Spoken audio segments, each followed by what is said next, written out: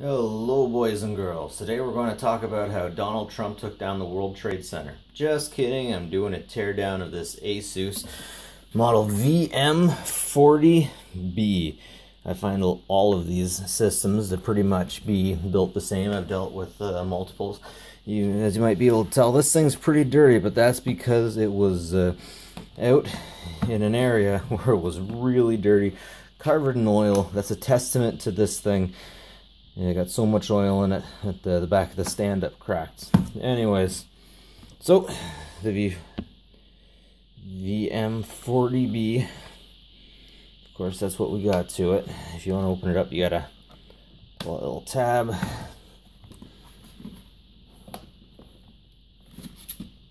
Whoops, it was already pulled.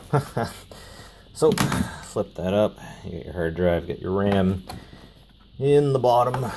Of course, got your RAM there, fan there. Let me get that out of here.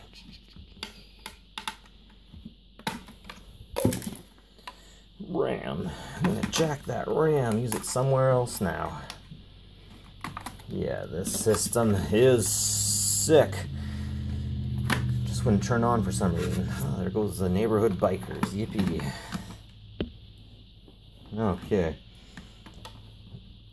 So, we gotta disconnect the power button, and then we gotta disconnect the power and the hard drive port. There must be a tab I'm missing. Yep, there's a tab. So, of course, that's all it hooks up with. Right there. So, that's the fan. That's all you get. And the fan has this, I guess you would call it heatsink. A little piece of plastic just sticks on over it. Yeah, by the way, I already took all the bolts or screws out. I'm sure you already noticed that, though. So, let's take this thing off. This front wire. This is the speakers. There you go, look at those cute little speakers. They're so cute. And that's the board. I will be taking this fan because this fan is so dainty that if you hit it with too much canned air, it will explode. I have seen it happen. It just goes. Gonna need that later.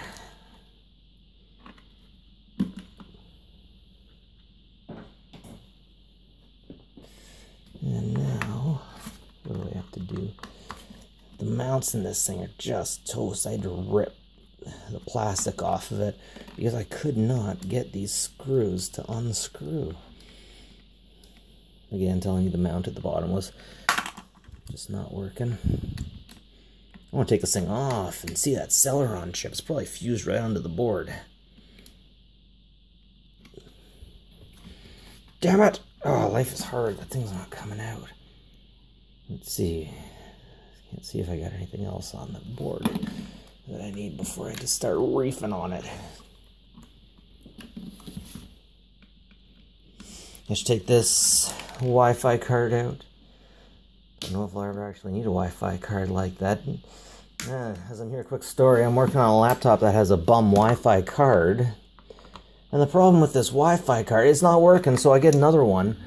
Just like this, same size. And the frickin' HP system's telling me, nope. You can't use that, Nem Brown. That's it. That's all. One board wonder. What it would take me to see that CPU. One sec. Need some side cutters. By the power of side cutters, I have the power. There it is. That's our cutie. That is... In this case, that's a Celeron chip, of course, fused right to the board. Nothing on it. And I guess this is either our Northbridge chip or our GPU. Could be wrong. That's what we got, though.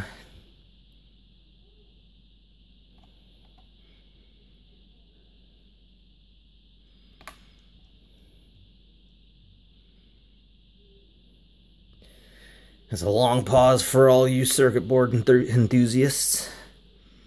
Anyways, that's it for me, Nev from Nev's Tech Bits. Like and subscribe if you like this kind of demolition destruction. And have a good one.